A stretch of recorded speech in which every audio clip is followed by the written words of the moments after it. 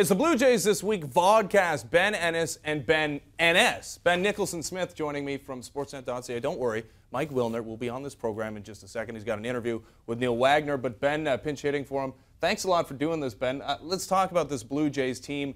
And we know pretty much all season long, the problem has been the starting pitching, and that continues. One of the worst staffs, starting pitching-wise, in Major League Baseball, behind even the Houston Astros, like 30th in Major League Baseball. This is what we're talking about here. And whenever they get good news, Josh Johnson returning, they get some more bad news as Brandon Morrow is out. I'm not shocked that he didn't make that start on Sunday, said it wasn't a big deal, but anytime you're dealing with arm pain and you're a starting pitcher, that's not good.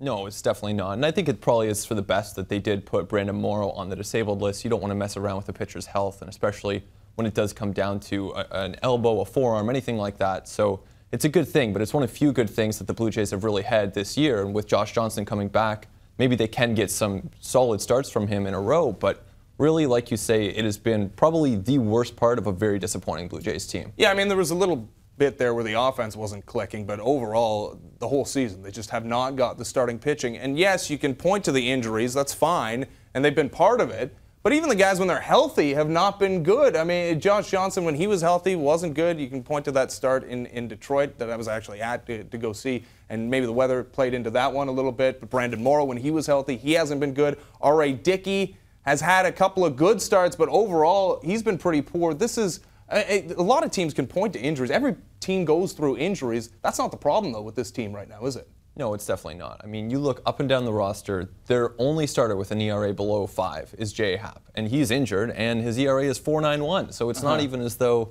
he's having a great season. You know, Yeah. It's been very disappointing for this team, and they need to get a lot of improvement. Not an easy thing to do midway through the season, and there are big questions for 2014 right now. Yeah, certainly, and when you look at a guy like Ricky Romero, who was an all-star just a couple of years ago, and you think about slotting him in as your number 5 starter. What a luxury this team had going into the season.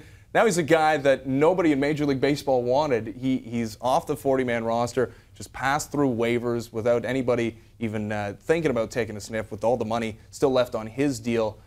It's the multi-million-dollar question. Can Ricky Romero be salvaged? There's been some ugly numbers along the way with the Buffalo Bisons, but his last one, I mean, at least he didn't walk anybody. He gave up a bunch of runs, but this is what it's come. This is what it's come to for Ricky Romero.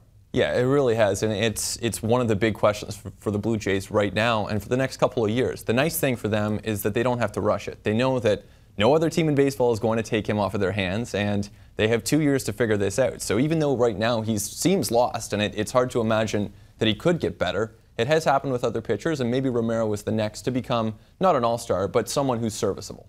Yeah, and he's not the only guy on this team that has been waived off the 40-man roster. I mean, Edwin Encarnacion, Adam Lind, who we're going to get to in just a second as well. But let's talk about Encarnacion first. Going back to third base, and a lot of Blue Jays fans were freaking out at that prospect. I always thought he could pick it fine. It's just the throws over to first base were the issue for him. He's looked all right, though, in limited time. Definitely. Turned a nice 5-4-3 double play in San Diego, made a nice play in a bunt.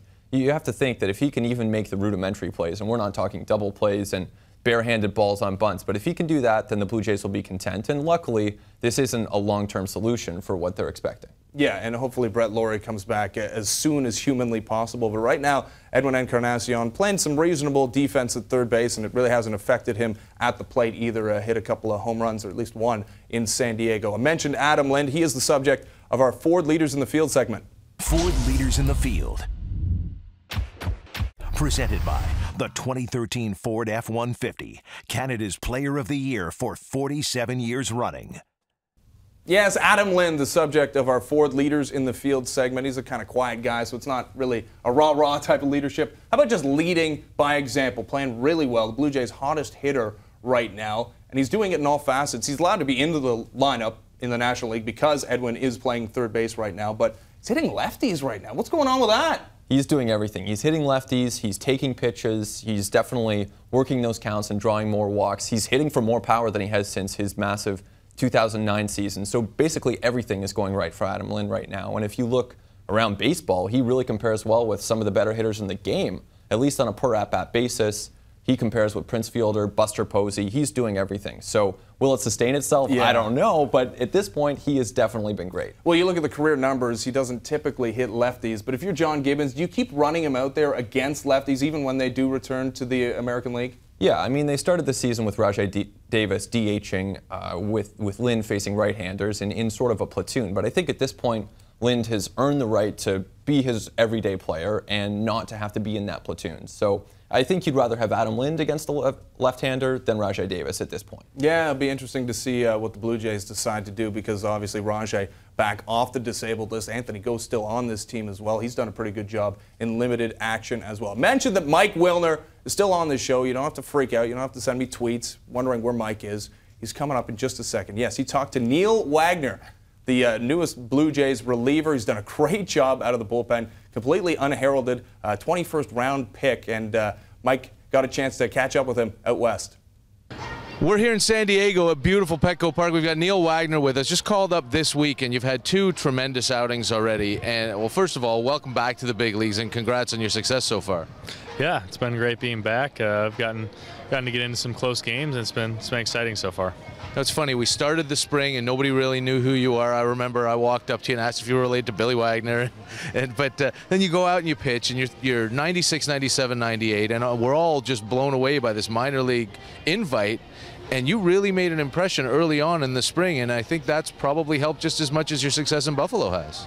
Yeah, I mean, I came in with the attitude that, as a minor league free agent, you don't get all that many opportunities to impress, and I came in and wanted to hit the ground running and make the absolute most I could out of it, and carried that success over to Buffalo, and it's gotten me this opportunity. You had a lot of fans watching, because we're keeping a close eye on the Bisons now, that not only because they're so close, but because the internet is all over everything. You can see everything right away. Right. And every outing, every save, every next clean inning, people are saying, well, why isn't Neil Wagner here already? When are they going to call up Neil Wagner? What's happening with Neil Wagner? Did you ever wonder those same things?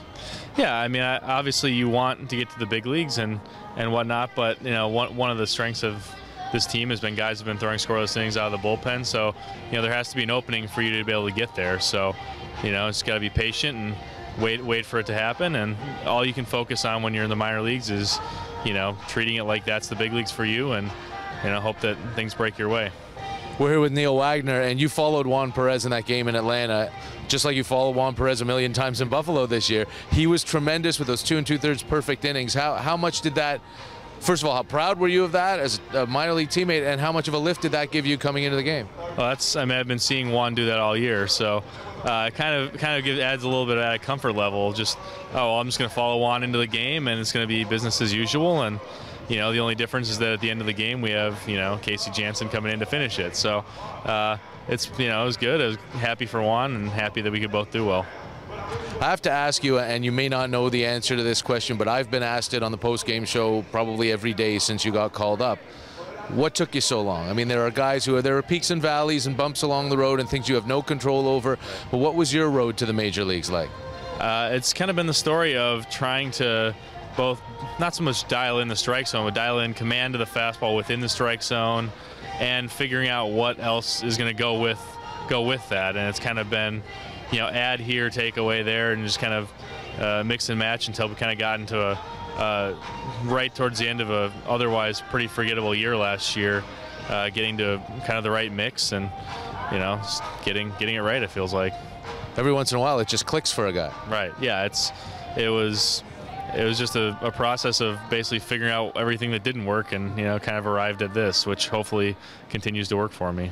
Yeah, we hope so too. This is Neil Wagner. So far, so good. Thank you so much for your time, and we hope you're here for a while. Yeah, happy to be here. Thanks.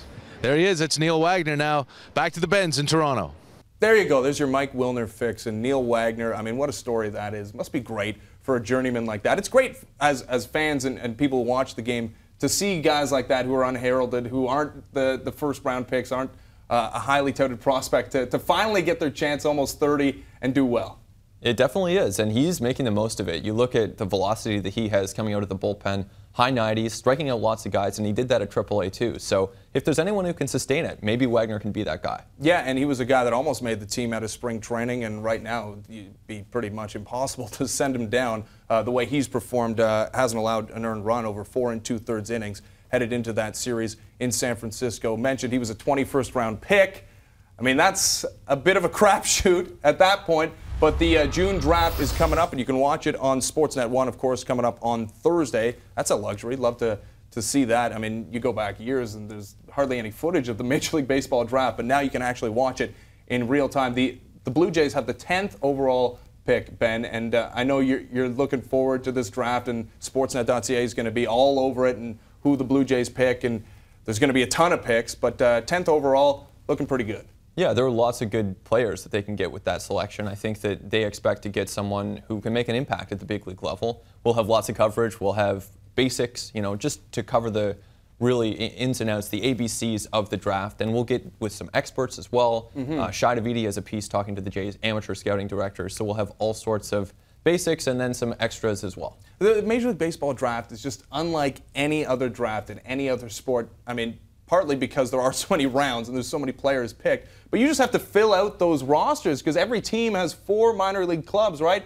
And so you get late in rounds and maybe guys that are picked late, you don't think about them at the time, but maybe 10 years down the road, like a guy like Neil Wagner could end up on somebody's roster and make a difference. Exactly, or even R.A. Dickey, who was a first rounder in 1996, yeah, and then took a long time, you know. So it can really be a lot of moving parts in the draft, and that's why it's fun to watch from day one. Yeah, it really is great, and you look at some of the Blue Jays draft picks of years past, really coming to pass and being serious players in the major leagues, and maybe we'll see Marcus Stroman, a guy they just picked last year in the major leagues this year. Do you think at some point he factors in? I wonder if they're a little shy of doing that after the Sean Nolan experiment, but could you see Marcus Stroman being a Blue Jay at some point this season? Definitely. I would actually be surprised if he doesn't make an appearance on the big league roster at some point this year, and it's true that they could be a little gun shy after Sean Nolan's pretty short and not so sweet outing, but I do think that it's someone that they're going to want to promote, and they don't have a lot of pitching depth like we talked about off the top. Yeah, they're definitely looking for starting pitchers.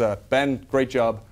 Really enjoyed it. It's Ben Nicholson-Smith, Ben, and then Mike out there. Ben, I'm sure we'll see again on the podcast going forward. You can follow him on Twitter as well. B. Nicholson-Smith. You can follow Mike on Twitter at Wilnerness590. You can follow me on Twitter at BennisSnet, and check out our audio podcast as well on sportsnet590.ca and this podcast on sportsnet.ca. I'm Ben Ennis. He's Ben Nicholson-Smith. He's Mike Wilner, wherever he is. We'll see you next week.